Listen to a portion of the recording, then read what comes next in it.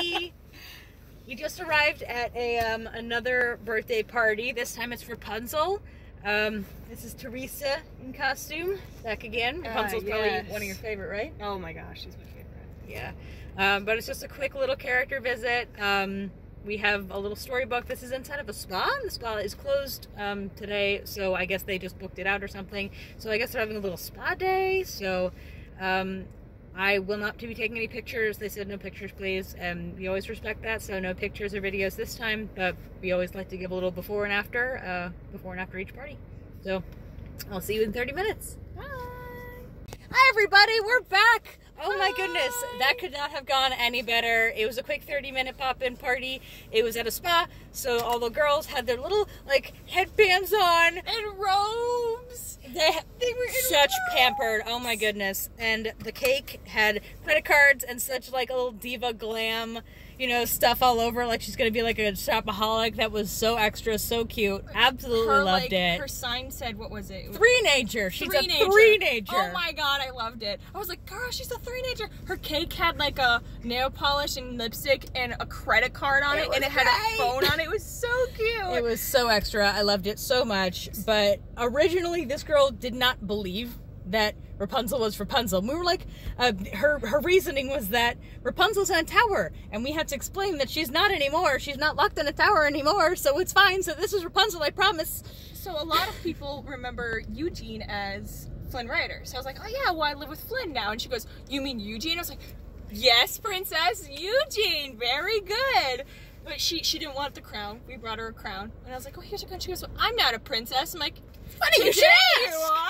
Our certificate says otherwise. You are a princess for the day. She was like, I don't want to wear, I'm not a princess. I was like, okay, well, here's this. So I pulled one of my little nifty flowers out, and I was like, have a flower for the day. And she was like, I can wear a flower? And I'm like, yeah. So we were reading a story, and it got to the part, it was about, of course, Tangled, and it got to the part where the healing incantation. The healing song came on. I was like, oh, do you know the song? And she goes, yeah. And I was like, I do too. So I sang it, and she just, her eyes went from this to Teresa.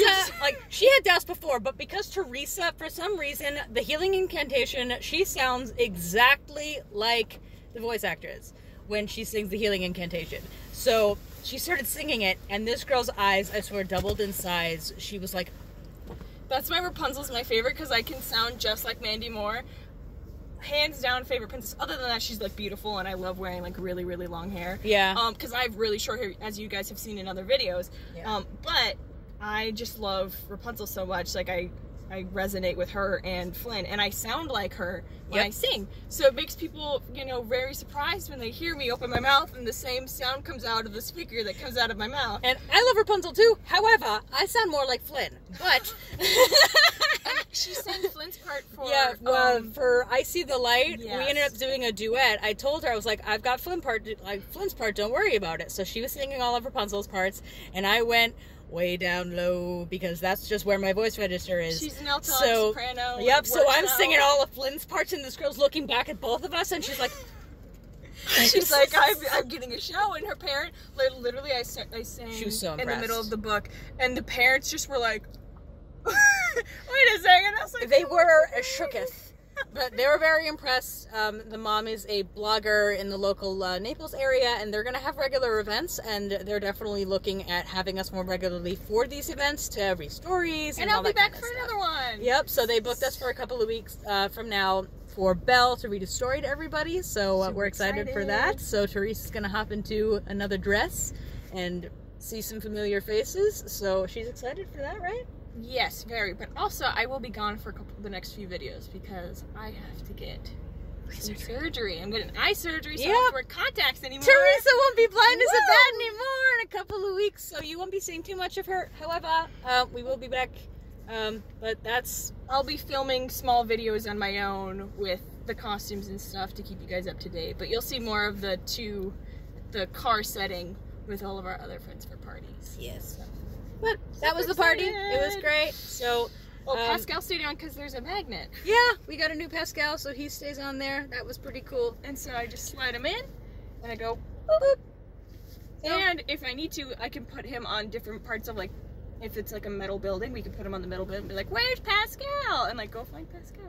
That's a good activity. All right, but anyway, so that's the party. I have to drive her back. We're gonna do an interview to hopefully get another employee as well, because we've been super understaffed lately.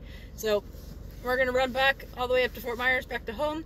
We will see you in the next video. Like, subscribe, comment. Thank you like so us on much Facebook, for do all the following. things. So we'll see you in the next video. Bye.